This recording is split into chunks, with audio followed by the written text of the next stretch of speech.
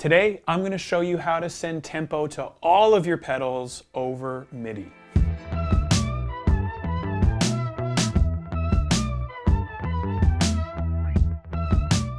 In the month of March, we've been putting a huge focus on MIDI, how to get the most out of it over your pedal board, and answering some of the basic questions of how do I even start to use MIDI on my pedal board.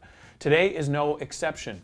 We are going to focus on tempo, how to send tempo to your pedals that have MIDI capability and to the pedals that don't. We want to be able to send tempo across your whole board via your MIDI controller.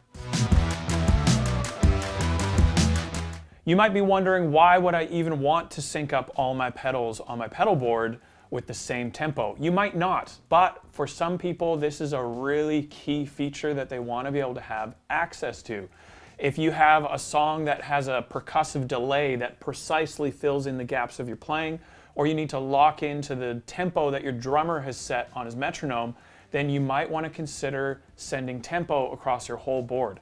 This briefly means you can hit one button on your MIDI controller and all of the pedals on your board can change a whole bunch of parameters, tempo being one of them. It's worth noting as well that not all MIDI controllers can send tempo to pedals that don't have MIDI capabilities. Let's say you have a Boss DD5, which can accept external tempo but not over MIDI.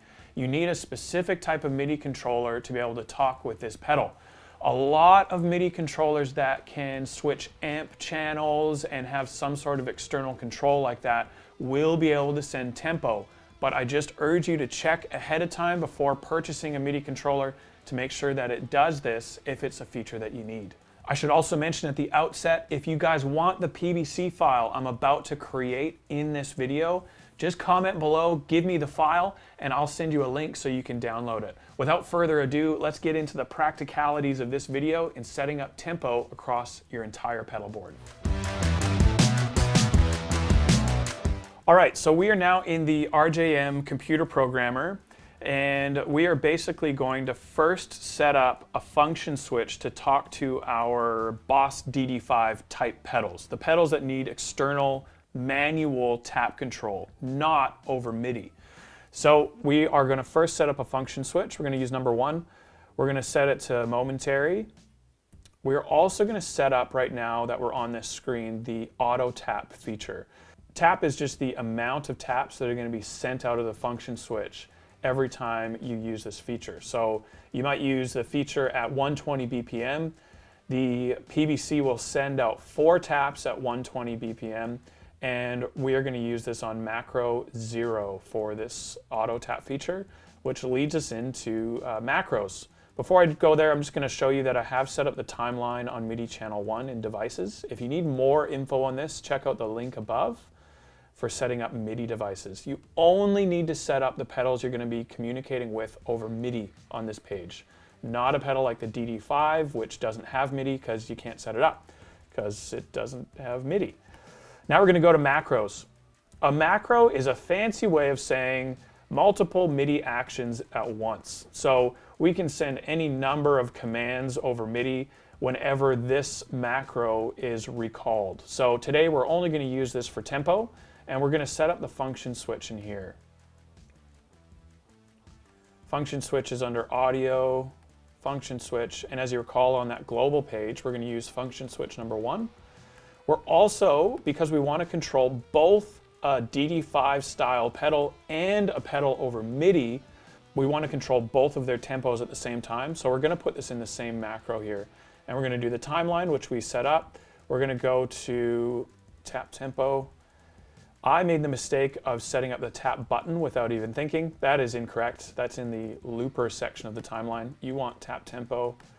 So now we have the timeline set up over MIDI for tempo, and we have, today we're going to be using an H9, and we're going to be controlling its tempo with that manual external control, not over MIDI. So that macro is now set up. On the global pages, we have the auto tap set up, and now we can make some presets.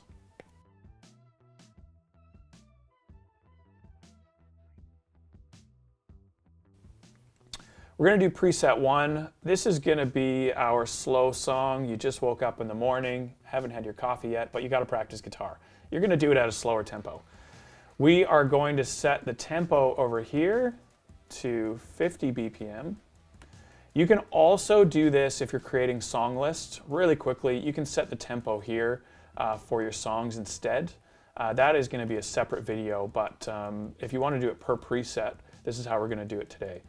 Slow song, we're going to do the Had My Coffee, and this is going to be set at 100. And preset number 3, I went too far. Too many coffees. And again, this side of the vertical bar will not show up in the PBC. It's just for reference, just for fun.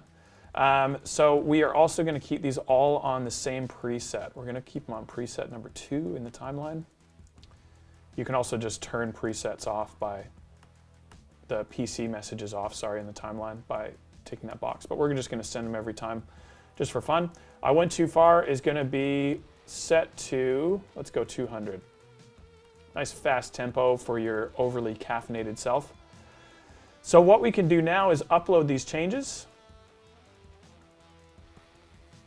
And while that's uploading, essentially what we're doing now is we've set 3 presets. So the first preset is going to send tempo to the H9 manually and to the timeline over Midi. They're going to see the same tempo. They're going to see 50 BPM on preset 1, I think it was 100 BPM on preset 2, and 200 BPM on preset 3 for the song I Went Too Far. So let's actually try this out. We are going to start with preset 1 here, and we should see tempo change. We're controlling a chorus over here, so you're going to see this set up in hertz, and we're controlling a tempo here, which you're going to see in BPM. So we have a chorus and a delay. Let's see if we're actually set to 50. Nice and slow tempo. Now we want to go here after our first coffee.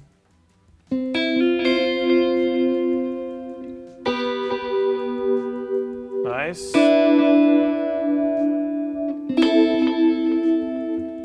And way too fast, I went too far. So now we are able to set our tempos across multiple pedals, whether they have Midi or they don't. We can do this with the function switch on the PBC, and all is well with the world. Except, we've all been there when you're playing a live set and your drummer blacks out and forgets to listen to his metronome. He may have lost his metronome in his in-ears mix and completely goes off track.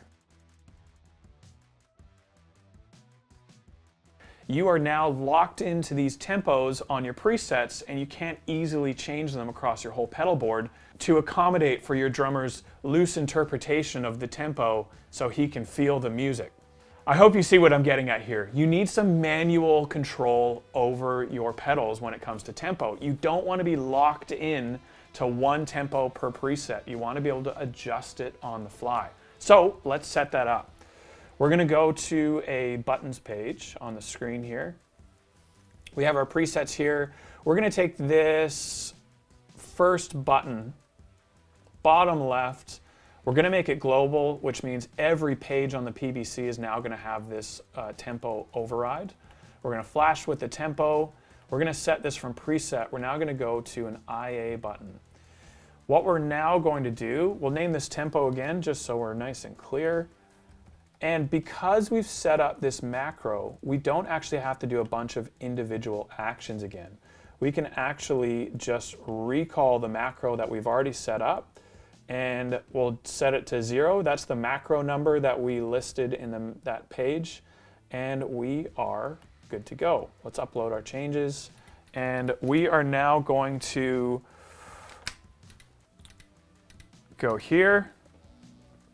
So we are locked in. We have a tempo set, we're playing, but then our drummer gets a new interpretation of what it means to play on tempo, so we need to adjust with the drummer. We're now going to go to the PBC and we're going to tap in a new tempo to line up with our drummer. So as you can see, the drummer has now settled on 93.8 as we're tapping along. The chorus modulation is also now in sync, and we can keep playing with the drummer. So as you can see, you can now have a predetermined or preset tempo for your whole board, all your pedals that require tempo control.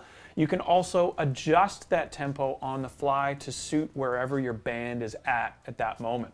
It's a really powerful way of controlling tempo across your whole board. I hope this made sense today. Put any questions you have below and put any MIDI related video ideas you have, and we'll make sure we get back to you on those as well. The last couple of videos have been from suggestions from people that have been watching the channel, and we love knowing what you guys want to learn more about. If you want the PBC file from today, just comment, give me the file, and I will send you a link. Hope that was helpful. We'll see you guys again next week for another MIDI related video on the Goodwood Audio YouTube channel.